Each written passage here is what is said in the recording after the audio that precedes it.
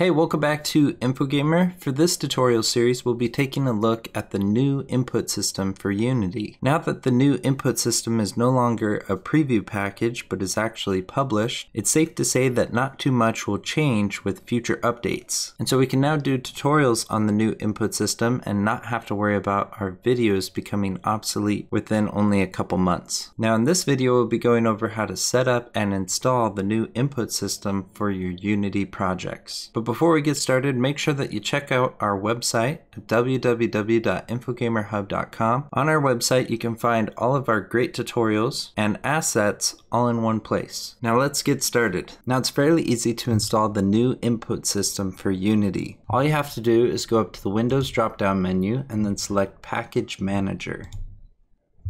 When the Package Manager first opens, you might only see a few packages, and that's because it's showing you the current packages already installed in your project. To see the other available packages, you'll want to click on this drop-down menu that says In Project and select Unity Registry. From here, you'll then want to find the input system package, which should say version 1.00 or later. This is actually the first version of this package that has been published for general use. All the previous versions of this package were less than 1 and were preview packages. Now with this package selected, you'll want to click the Install button in the bottom right corner.